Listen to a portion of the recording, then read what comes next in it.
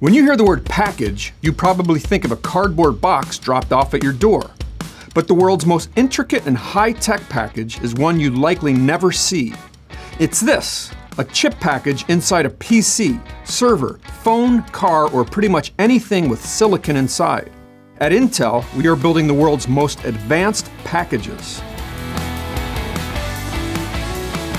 A typical chip package consists of a computer chip, substrate, and heat spreader.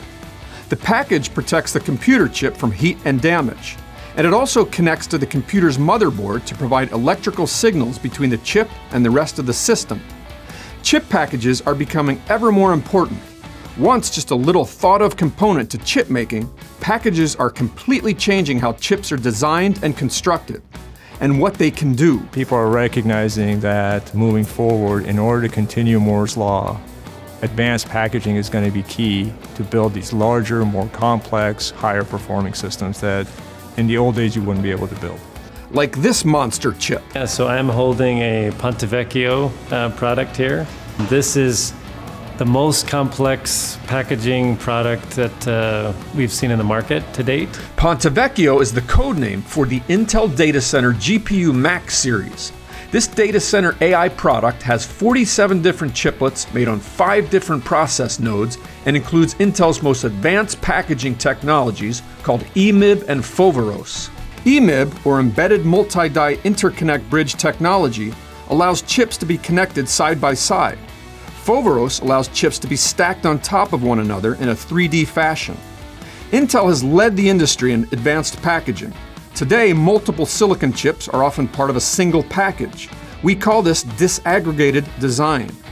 Ponte Vecchio and other systems with multiple chips become powerhouses for computers and supercomputers, speeding up AI, healthcare research, financial modeling, and more.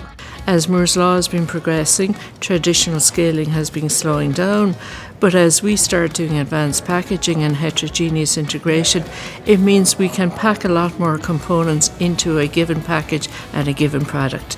By the end of this decade, we expect to be having about 1 trillion transistors in a given product, in a given package.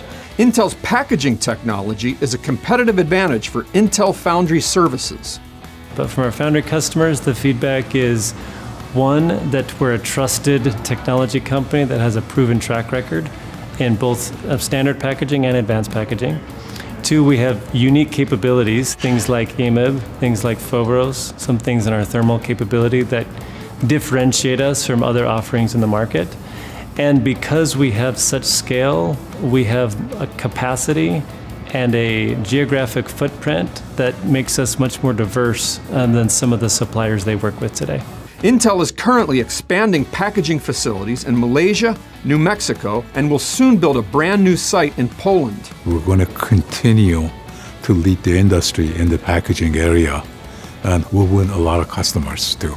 With Intel's deep focus on improving this technology, chip packaging no longer takes a back seat to chip manufacturing. If we get the right combination of the silicon technology and the packaging architecture, I think it can create magic, and I think that is where we are headed.